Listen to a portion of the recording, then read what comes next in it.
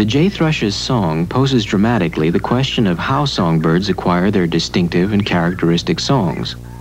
How does a bird come to know such a complex song as this? A man who's thought hard about this question is Peter Marler, who began his scientific career as a botanist rather than as an ornithologist, and first got interested in how birds acquire their songs in a rather unlikely way. I was studying the chemical properties of mud up in the Lake District in England at Esthwaite Water. And the woods around Esthwaite Water were full of chaffinches. And I had long been interested in bird song and derived a good deal of pleasure from it. And in listening, it seemed to me that I could hear dialects in the songs of the chaffinches there as I moved from one valley to another. The pattern of singing seemed to change rather suddenly over quite short distances. Dialects in birds are like human dialects. While the basic language is the same, variations develop in isolated groups. Here are two dialects of the white-crowned sparrow, a species that Marler studied in California, slowed down to 1/2 speed.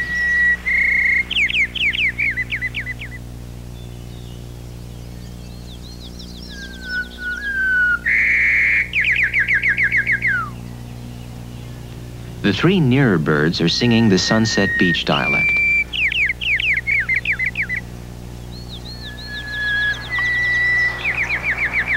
The two other birds in the distance are singing the Berkeley dialect. The dialect differences only show up when the songs are looked at closely. The Sunset Beach dialect in the foreground shows a little triple note about 2/3 through the song, while the Berkeley sparrow's song has a characteristic falling note at the end. The differences between song dialects are consistent and can be quite marked when you know what to listen for. And it seemed something of a puzzle to understand how these differences could develop. And I became more and more convinced that there was an element of learning in the development of song. No one had seriously studied the idea that birds could learn their songs. It was commonly thought that songs were inherited. So Marler set out to test his idea by experiment. The purpose of all of these chambers here is, of course, to house the birds, which are the subjects of our experiment. They are soundproof, and this then permits us to rear the birds under conditions where we have complete control over everything that they hear. The birds live quite comfortably inside them.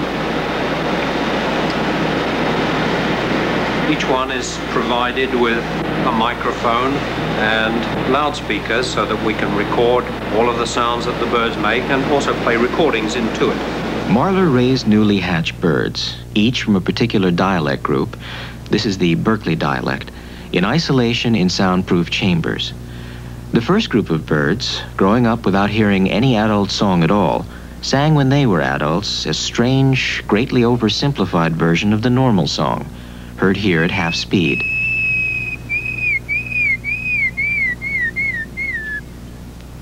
Did they need to hear an adult song when growing up before they could sing it properly? A second group of birds were played adult song, with a dialect of the group they came from, in this case the Berkeley dialect.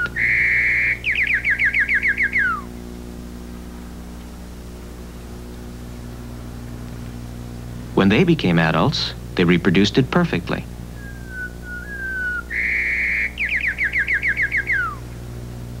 So hearing adult song was important, but would hearing any song do? Marler played a third group of birds the songs of a song sparrow.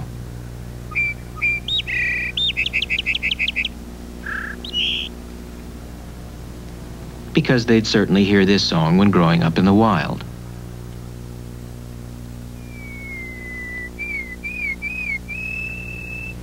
His birds ignored it, singing when grown up a song as poor as the birds raised without hearing any adult song at all. So birds will pick up their own dialect, but ignore the songs of other species, which leaves the key question, will they copy other dialects of their own species? This is the Sunset Beach dialect, played to a Berkeley bird.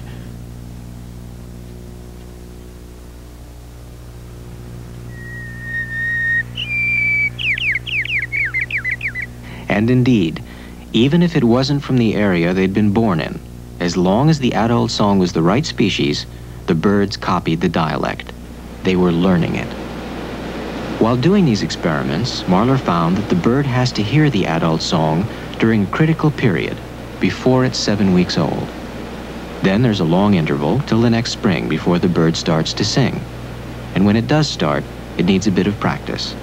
A week or two of groping for the song before it gets it right, like a child's babbling before it learns to speak. Being able to hear is clearly important for the very young bird in picking up the adult song. There are two kinds of roles that the bird's ability to hear play in song development. First, there's the role that we've demonstrated in this case. The bird must be able to hear the songs of adults if it's to copy them and to incorporate them into its own singing. There's also the possibility of a more subtle role that hearing can play in permitting the young male to hear the sound of his own voice.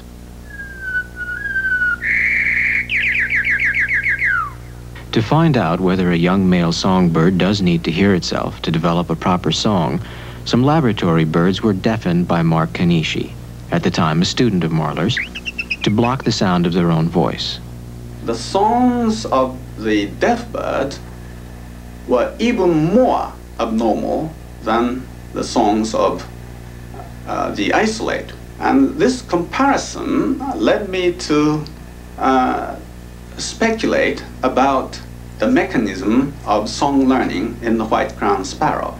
Kanishi's idea was that every songbird is born with a crude template of its song already in its brain. This hypothetical template needs to be sharpened up by the bird hearing the sound of the adult song during the critical period. The refined template, now reshaped by the adult song, is stored in the brain. And later, when the bird starts to practice its own song as a young adult, he constantly compares it with the template, until he gets it right.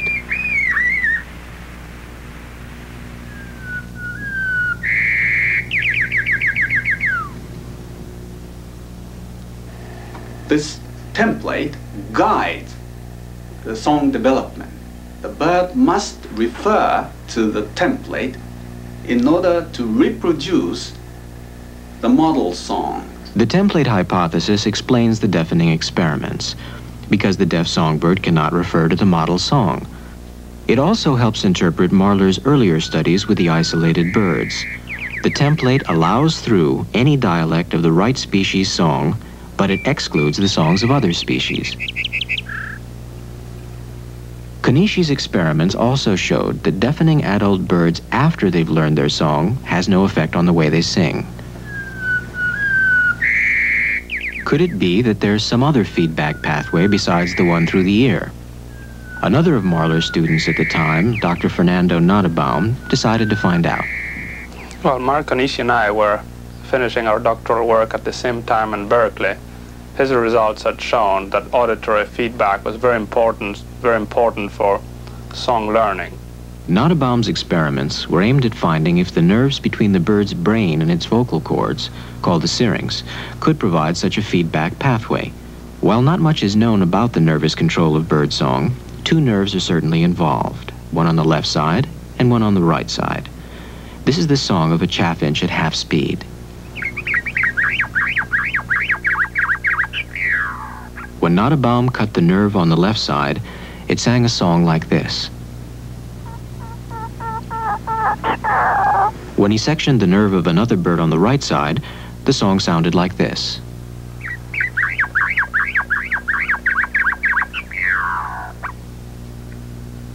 Sectioning the nerve reaching the syrinx on the right side had little or no effect on song. The same operation on the left side had a drastic effect on song. I had found then a clear-cut example of neural lateralization. This discovery of neural lateralization, that one side of the brain is more important in the control of song than the other, came as an accident while searching for the feedback, and as a complete surprise. There was another surprise in store. In the chaffinch, the left side of the brain is dominant in the control of song. But when Nottebohm did the same experiment before the bird started to learn its song, the right side of the brain took over, and the bird sang a full, normal song. It is at this point that it is worthwhile to raise a question whether birds might not provide a model of vocal development that will allow us to ask and answer questions that are of basic importance to our understanding of speech learning and control in man. It might seem a big leap from birdsong to human speech, but there are some striking parallels. The need to hear and mimic adults, a babbling stage, and most of all, Dr. Nottbaum's discovery that one side of the brain seems more important than the other in controlling song, a situation exactly paralleled in human speech. While scientists who study birdsong keep these thoughts in mind, they're motivated more by a love of birds and of the songs they sing. The birdsong business may shed some unexpected light on how humans acquire speech, but it is certain that understanding a little of how and why birds sing adds a new dimension to the pleasures of simply listening.